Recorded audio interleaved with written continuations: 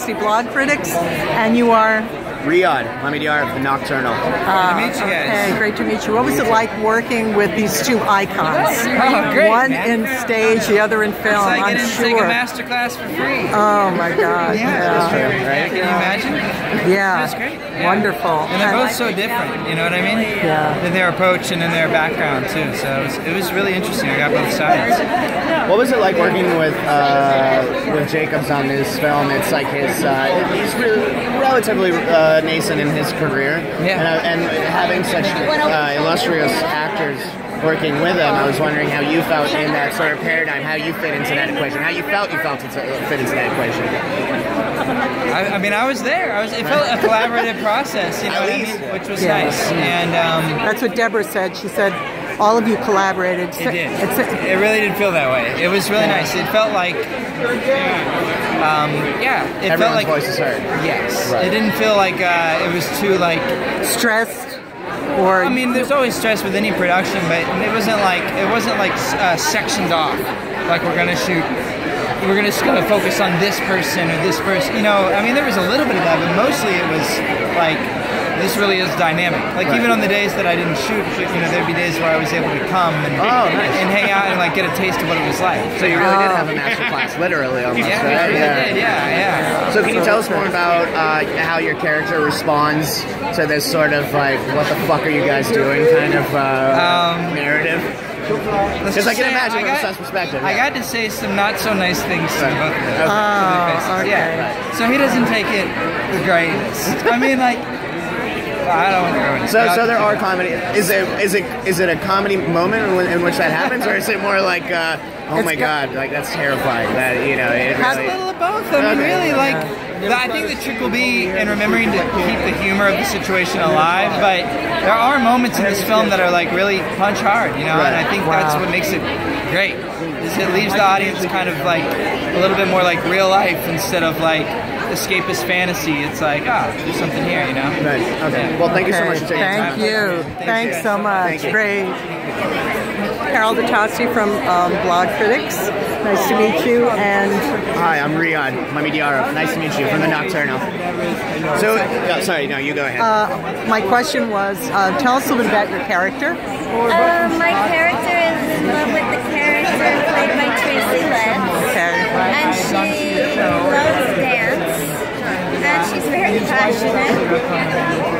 Is there what were some of the difficulties that you ran into portraying such an on face value an unempathetic character? It's kind of hard to sympathize with your character side because it is sort of the affair side. I was wondering how you empathize with your character. Well, I think, and with any character you're playing, you can't judge them. Right. You know, I think that you don't have a choice in who you fall in love with. I discussed this with Azza. She didn't go out to fall in love with Tracy. That's always how love happens, right? It's always accidental. Say it's a disease, you know, and you're like inflicted with this poison, and you know you have no choice. And I think we discussed that she was very happy with her life as a dancer and a dance teacher, and you know, helping girls find the joy of dance, and it just happens. And so how can you judge that? No, of course, right. She's just in love with it. So that's the empathy. So how does she adjust the film, really? The conflict that is the adjustment when he goes to his wife. Well, I think that's interesting. Yeah, that's going to be very interesting to see. Right. I mean, Debra Winger is so brilliant. Okay, so I have a scene with her. Wow. And I'm standing, I don't want to give it away, but I'm standing and I'm waiting because my character is very passionate. And Debra rolls her car window there and she gives me this look. And I suddenly realized something that I had never once thought of because I was so in character. Right.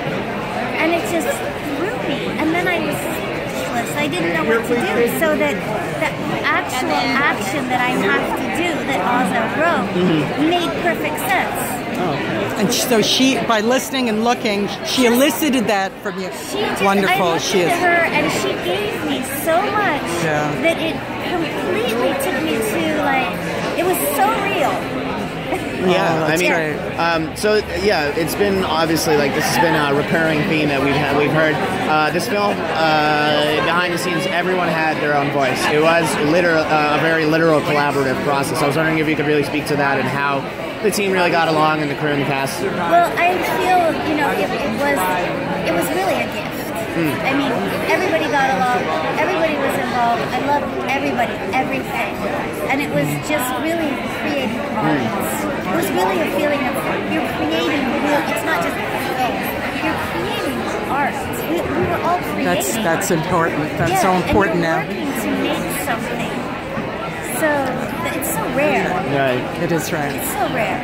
Oh, that's great. All right, well, Congratulations. Congratulations. Thank you so much. You have a good, congratulations.